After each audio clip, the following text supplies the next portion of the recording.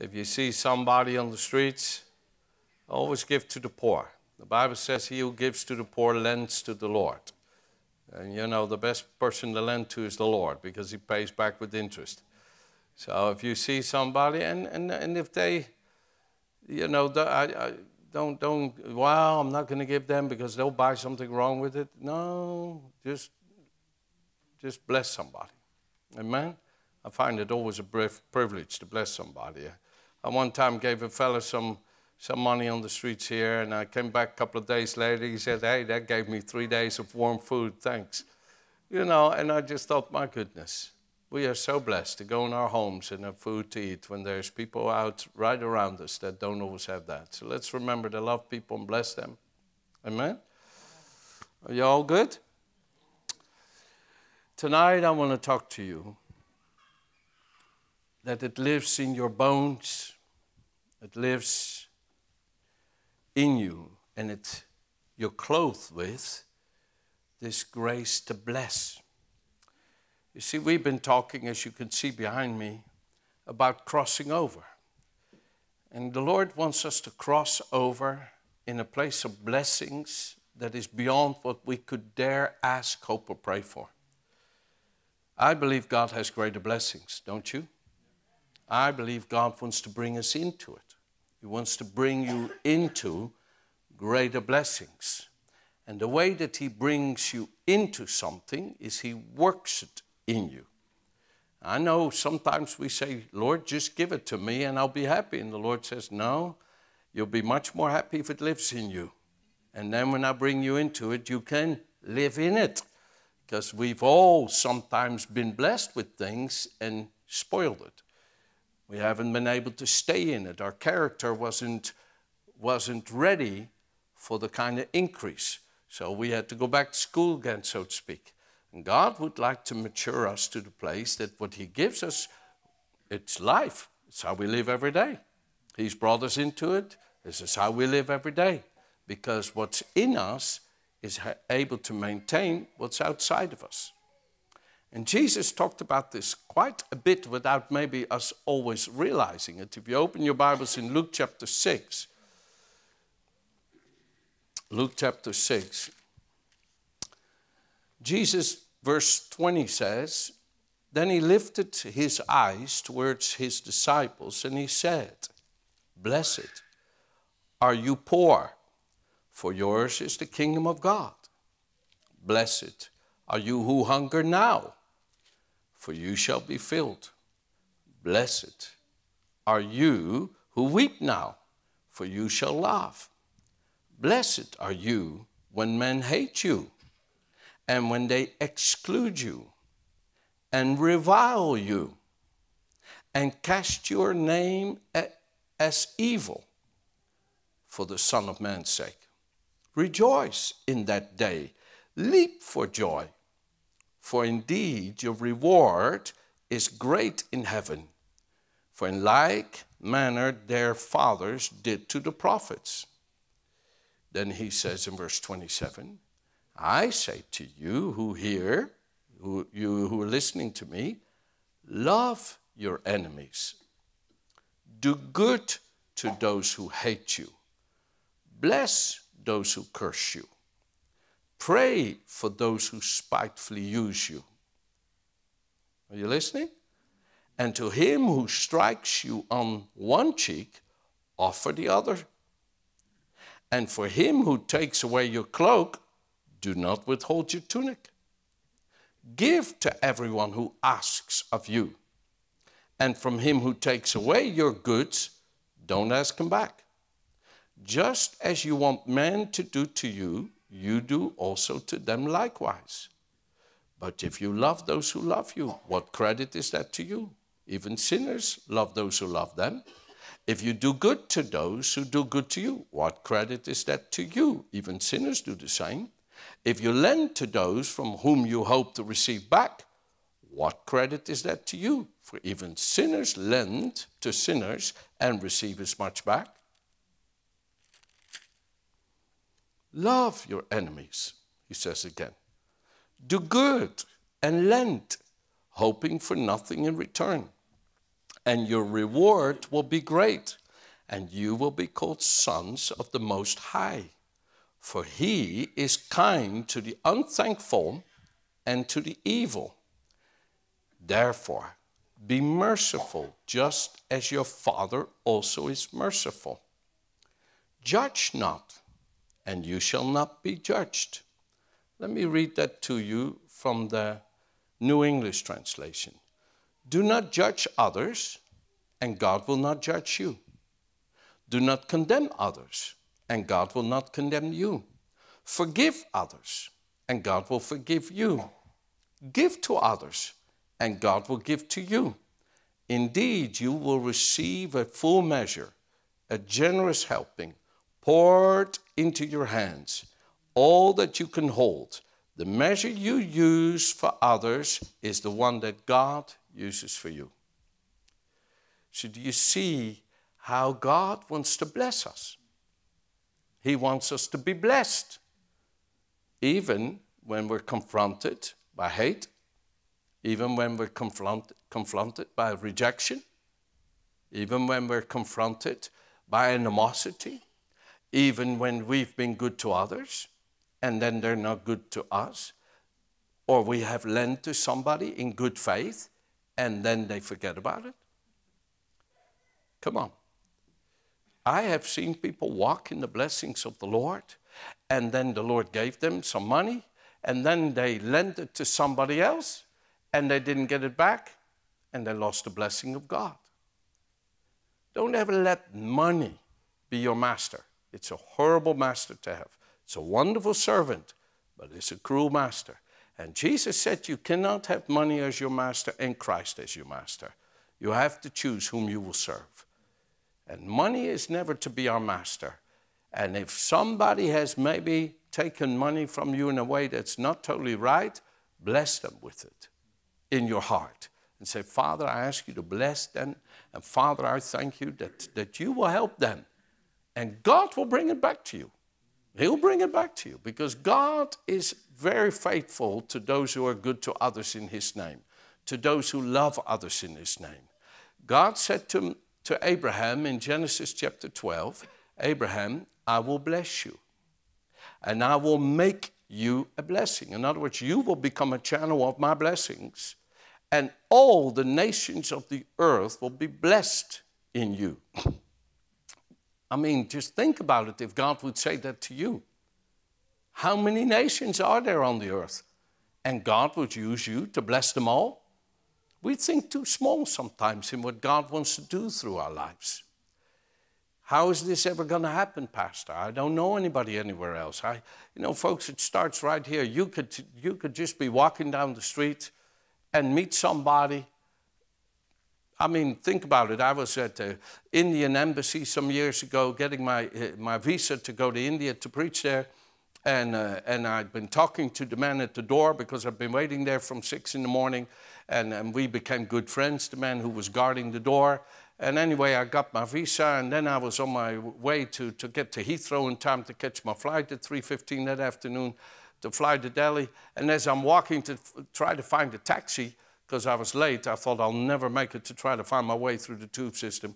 So anyway, then all of a sudden I felt the Lord pull on my spirit. So I stopped and thinking, what do you need, Lord? And I saw this man in this big blue coat on. And I felt the same pulling in my heart. So I walked up to him and I said, you're a son of God. He says, hallelujah, praise the Lord.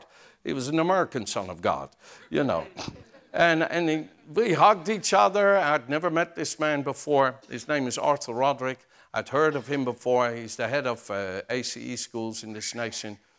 And I said to Arthur, wow, Arthur, what are you doing here? He said, well, I need a visa, an Indian visa, but they won't give me any.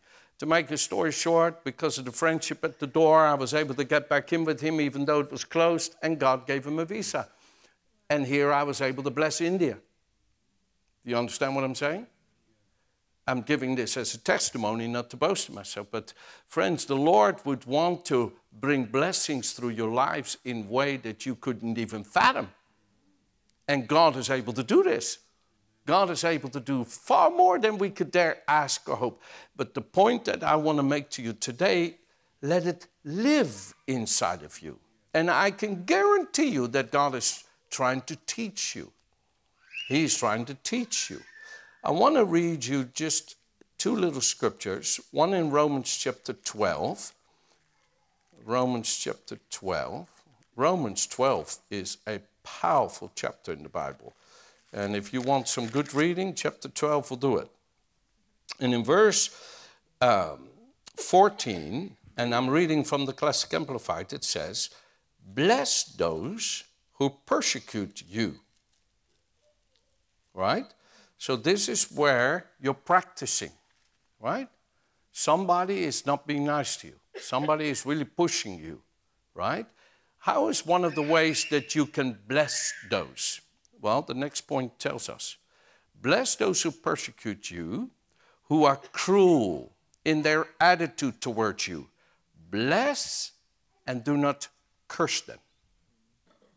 The way that you learn how to get blessings to live inside of you is you have to practice blessing and not practice cursing, speaking bad about somebody, right? So let's say it really hurt you what they said and how they treated you cruelly. It really hurt you, and it's pushing on you.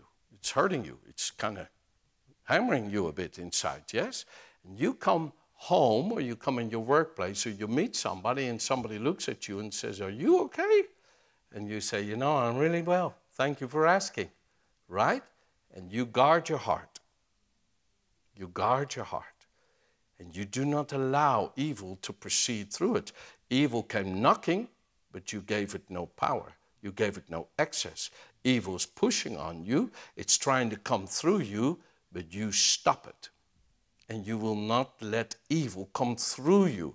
You will not let it employ you. You will not let it use you. You don't pass it on.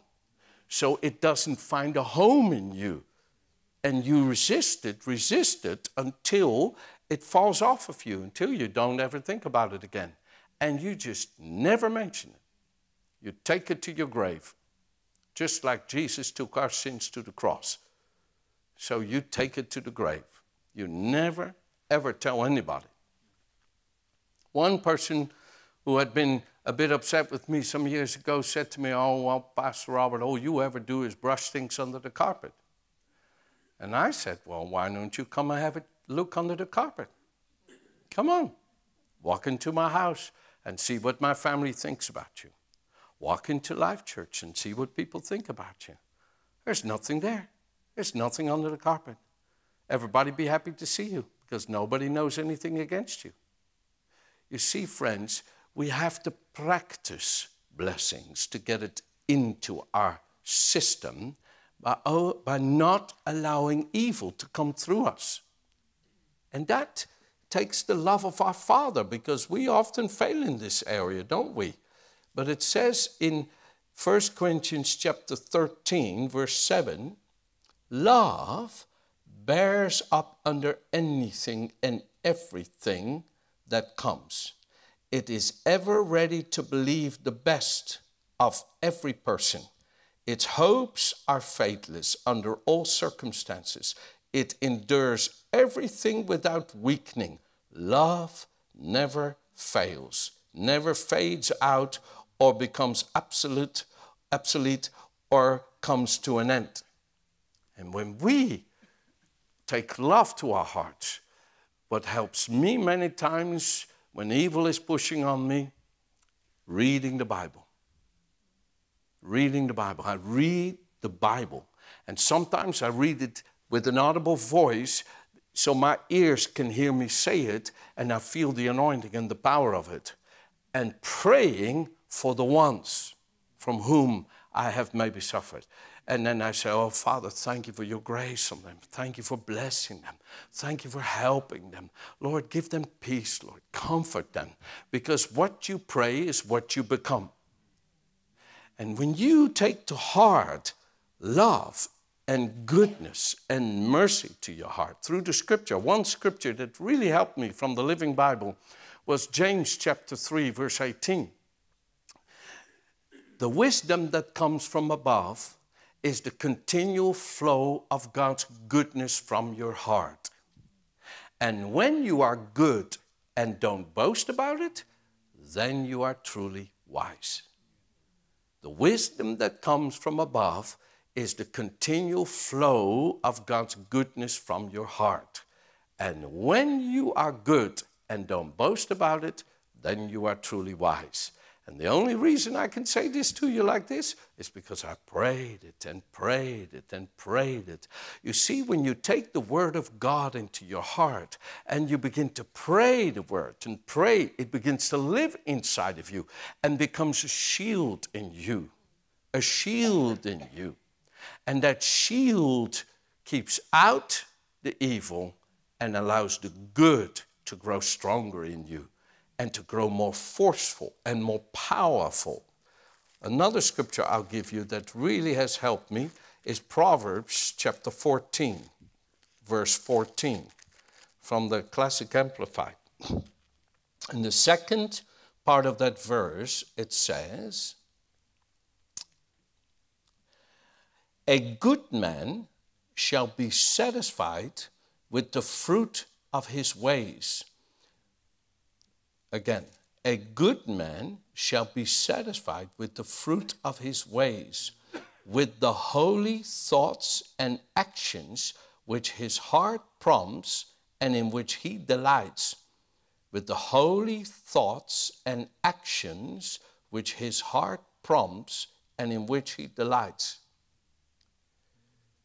You see, Jesus said in Luke chapter 6, you will know a man or a person by the kind of fruit they bear. A good man, out of the good treasure of his heart, brings forth good. Yes? God wants us to have this treasure. 2 Corinthians 6 tells us, or chapter 4, verse 6 says that we have this treasure of Christ's life in this earthen vessel, so that the glory and the power thereof may be of God and not ourselves. God wants to help you cross over into a whole new place of blessings. And my charge to you this evening, let God by His Spirit bring you into a new place of blessings. Let Him bring you into a new place. Because sometimes, folks, we are a little bit stuck in certain areas.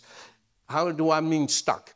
The way we react to certain kind of pricks in life, certain kind of ways we get talked to or responded to, what comes out of us is not good. And then we stumble again. And our conscience then struggles, and our heart is tempted to become hard and defend itself and excuse itself. And we have to struggle, and the Holy Spirit is having to work overtime to just hold us so that we don't give in to that hardness and justify ourselves by condemning somebody else. And before you know it, we are so dark inside that we cannot see anymore. And I don't want to get to that place.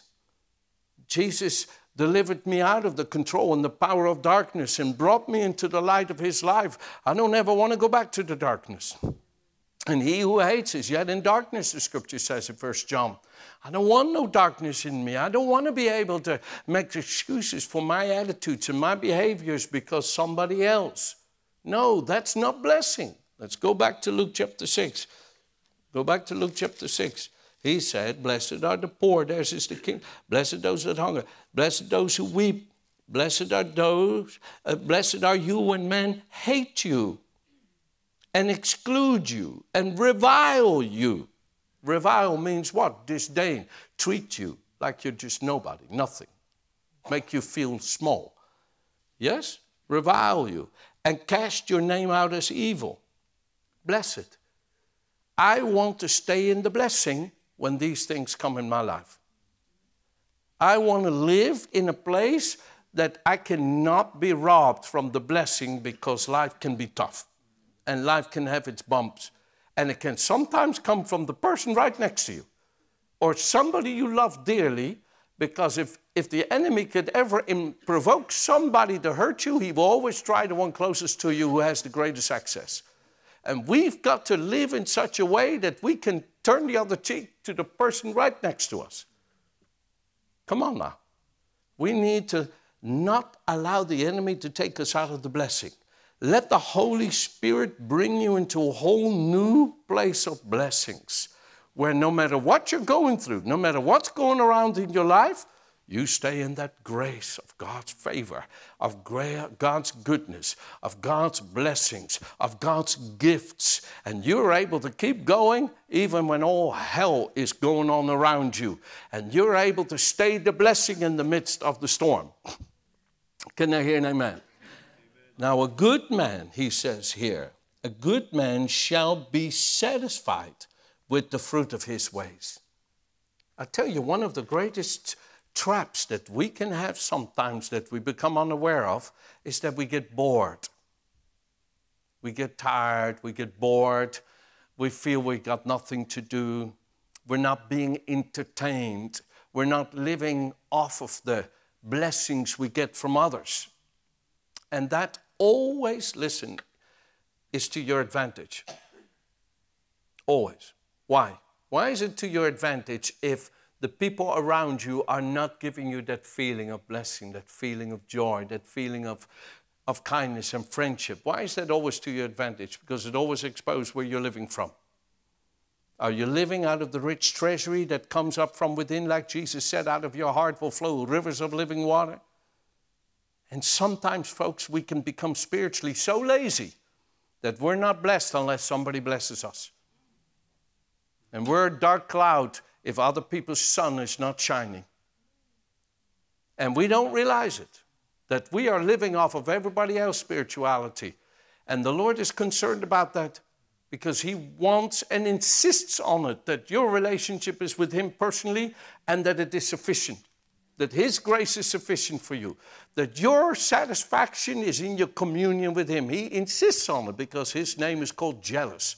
He wants you to be satisfied through the goodness you receive from your communion with him. And you could be sitting all by yourself. And honestly, I have this quite often. Quite often, I'm by myself because Virginia is so busy and everything else is going on. My sons are married, they have their own families, and I sit by myself. And I tell you the truth, I used to, in years past, be able to sit and watch things on the television and find some kind of sense of satisfaction. But it don't satisfy me anymore. It don't satisfy me anymore. Why? Because it has no spirit life in it. I've become hungry for the life of the Son of God. And I remember last night I was sitting there for a minute by myself after I came home from a meeting or something, and I was sitting there and I just began to just rock a bit like I do when I pray. I began to rock a bit and the Holy Spirit came all over me. And I was so satisfied, so happy, and so grateful. And the Lord wants you to be satisfied from the goodness you have with him. And I keep talking about the same objective here, that the blessing lives in your bones. It clothes you. It lives in you. I'm going to read it in a minute here. Listen, a good man shall be satisfied with the fruit of his ways, with holy thoughts and actions which his heart prompts and in which he delights. God wants this for every one of us, that we're in a whole new place of blessing. That what comes out of your heart, oh, Lord, ooh, glory, glory. And you could sit there and you kind of go, I have to get up early, I've got to go to bed, because you're being so satisfied with the goodness of the Lord in the land of the living. Psalm 27, verse 13, David said, what would have become of me if I had not waited on the Lord to see his goodness while I'm still alive? Wait on the Lord. He will strengthen you. He will help you. Folks, we need to have that kind of place with God. We're in a new place of blessing. We're in a new place of blessing. And what this works in you, it heals you from insecurities. It heals you from the feeling of, oh, they don't like me, oh, they don't call me, oh, they don't this. And all of that goes away. And you're not vulnerable to the behaviors of others because you're being satisfied from above. You live from above. You live out of the rich inexhaustible treasury of Christ's glory with the Father, and you're so satisfied, so happy, and so blessed, and you are a channel of God's blessings to others. And folks, you got to live this way at home. You got to live this way with the people right around you. You got to live this way the Lord shows you with those who are cruel to you. You got to be nice to them. The goodness has got to be greater than the evil. It says in Romans 12 there that overcome evil with good. We want to have that goodness of God. I tell you the truth, when we hear what I'm saying, the blessings will overtake you. The blessings will overtake you. Favor will overtake you. I say it to myself. When I feel a bit pushed or so and my attitude tries to go down and become a bit cloudy, I go, well, this doesn't invite blessings. This doesn't invite favor. And I pull myself back up by the grace of God. Come on, we need to stay a channel of God's blessings. Can I hear an amen? Okay, Psalm 109. Psalm 109. And we'll read from verse 16 of Psalm 109. It's a very powerful psalm of King David. And King David was a blessing. We're still being blessed by him. And I'll read to you. It says there, King David says, because, verse 16 of Psalm 109, because he did not remember to show mercy, but persecuted the poor and needy man, that he might even slay the broken in heart. As he loved cursing, so let it come to him. As he did not delight in blessing, so let it be far from him. Yes?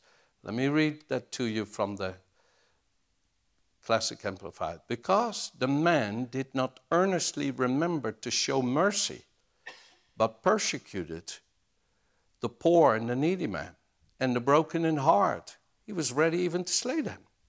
Yes, he loved cursing, and it came back upon him.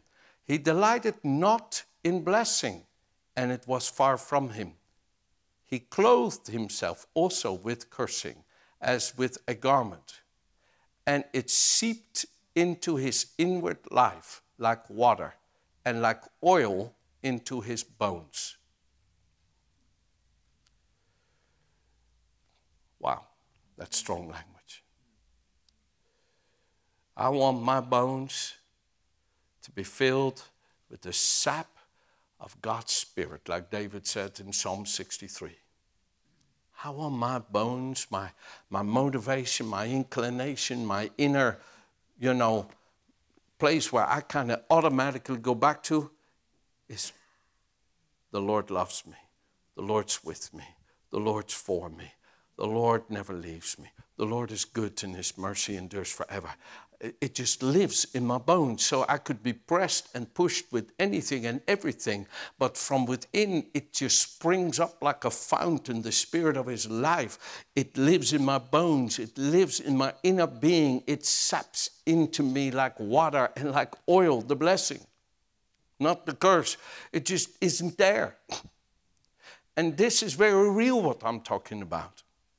Folks, God wants us to be in such a place of his grace that if you got pushed to the uttermost, it's like they scale back any defenses that you have on the outside, and all that is left is what you live on the inside. And this goodness begins to all of a sudden just come up from within you and make you real soft and real gentle and real gracious and real kind.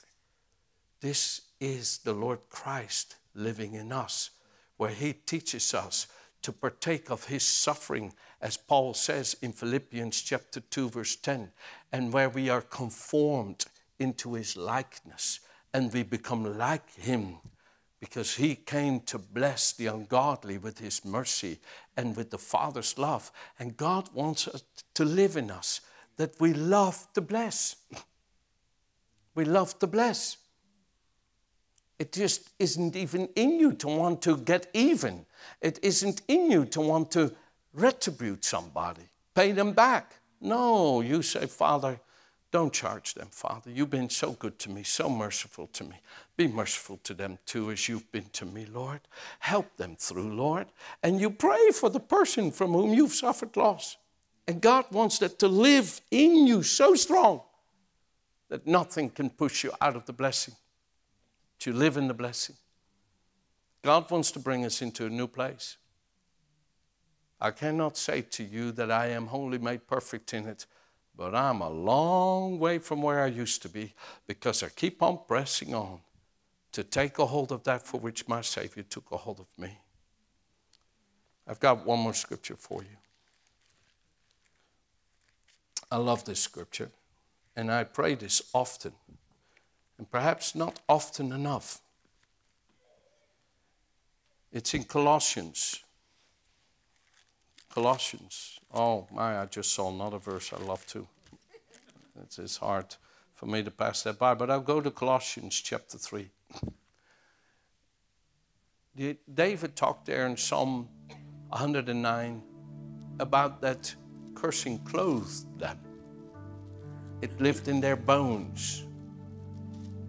And that's why it kept coming to them. And that's why the blessing was far from them, he says. But we live the other way, don't we? Blessings live in us. And that's what lives in us, what lives in our bones, what lives in our innermost being. And that's why it keeps coming to us. The blessing keeps coming. We live in it every day. The blessing of the Lord, amen? But we want to be clothed with it. Clothed means you embody it. It has your culture of personality. It has your attitude. It has your reactions, your behavior. It has your smell. Yes, your clothes. Your clothing affects your smell. It affects what people see when they look at you. Yes? And he says here in Colossians chapter 3, verse 12, clothe yourselves therefore as God's own chosen ones. Clothe yourselves as God's own chosen ones, his own picked representatives, who are purified and holy and well-beloved by God himself, by putting on a behavior marked by tender-hearted pity and mercy, kind feeling. Right? Tender-hearted pity. Say it. Tender-hearted pity. Yes? And kind feeling. Say it. Kind feeling. Yes? Tender-hearted pity. Mercy. Kind feeling. Right? We want to clothe ourselves. Tender-hearted pity. Sensitive to the needs of others. Moved with kind compassion for them. Lowly opinion of yourselves. Gentle ways and patience, which is tireless and long-suffering, and has the power to endure whatever comes with good temper. Be gentle and forbearing with one another. And if one has a difference or a grievance or a complaint against another, readily pardoning each other. Even as the Lord has freely forgiven you, so you must also forgive. Pardoning means clear the record. See, some people, they want them to apologize before they let go. No, pardoning means they don't have to apologize. You forgive freely. Come on. How do I have this? Out of your communion with the Father. This is the blessing that lives in your bones, by which you're clothed. And this is the place God is wanting us to cross into and live in every day. And I tell you, blessings will be all around you constantly, and they will find you. And cursing and evil stays far from you, and it does not get near you. It can't overcome you. It can't control you. Your home, your life, your body, your relationships, favor overtakes you. Blessings. And the Lord says in Proverbs 16, verse 7, or Proverbs 6, verse 16. One of those Proverbs, it says, when a man's ways please the Lord, he will cause even his enemies, the Lord will cause your enemies to be at peace with you. I have experienced that in my life many times. But there were people that, for some other reason, I don't know, were upset with me. And I just kept keeping a good heart towards them by the help of Jesus, and keep clothing me with a good heart towards them and blessings. And God went to work on my behalf. And we have good friendships. Good friendships. You know, that reminds me. I was young. I think I was about 17 or 18. And I was asked by my father to sit by the phone. And he was in a meeting, and this businessman called and needed to talk to him right away. So I disturbed him in his meeting, and he said, don't disturb me right now. Take this to Kobe. Kobe's a lady that's worked there for my father for 70 years, literally. And she's still there, good friend of mine today.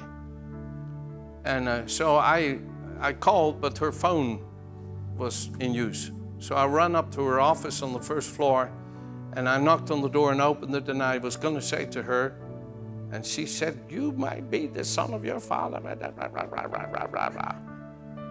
And it pricked me. My goodness, whatever was on me, on her, came on me. Yes, whatever was pestering her, came on me. And I swung that door open and turned around, rah, rah, rah, rah, rah, saying it soft enough that I could deny it, but loud enough hoping she could hear it. True. Folks, that is cursing. That's not good. Yes? And so I'm walking down the stairs to get back to the phone, and the Lord speaks to me on my way down the stairs. No, Robert, that wasn't me. So I went to the phone. I told the man I have to call him back. I went back up to the office. I knocked on the door. I opened the door to say, "Hey, I'm so sorry." And rah, rah, rah, rah, rah, I got another year for. And again, what was on her bit me. And I swung that door open and turned around and rah, rah, rah, rah, as I walked down the stairs. And this time as I'm walking down the stairs, I said, "Don't talk to me, Holy Spirit. Don't even try." Yes? And the Holy Spirit, He's really gracious, you know? And He just was quiet. He was quiet. Next morning, I got up to pray, and there's the Holy Spirit. And the moment I felt the presence of the Lord, I became aware that my behavior did not represent the blessing of the Lord. And I wept and wept and wept and wept. Folks, sometimes we really have to weep at the altar of God's mercy and grace if we want to get the wrong thoughts out of our heart. We really have to deal with it by the throne of grace. I went back.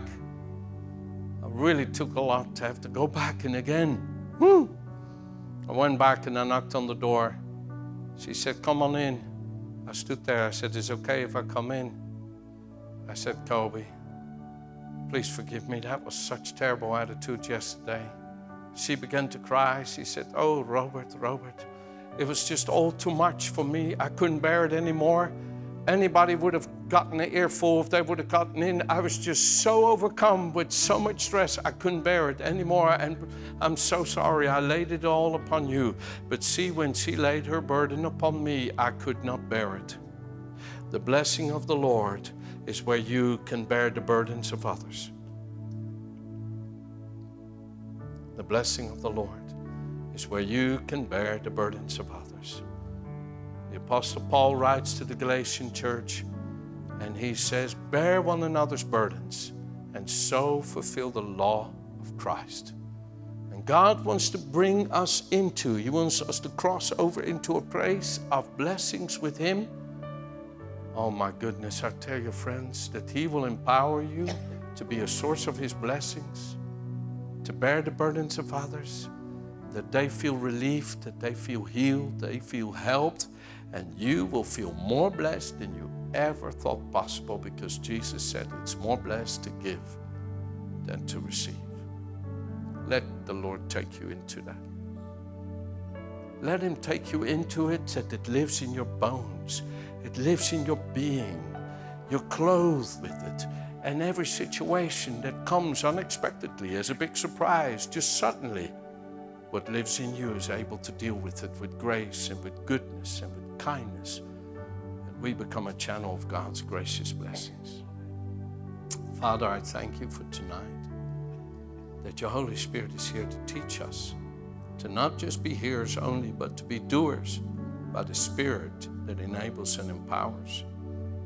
Jesus, you overcame all evil. You demonstrated the Father's goodness to us in your suffering.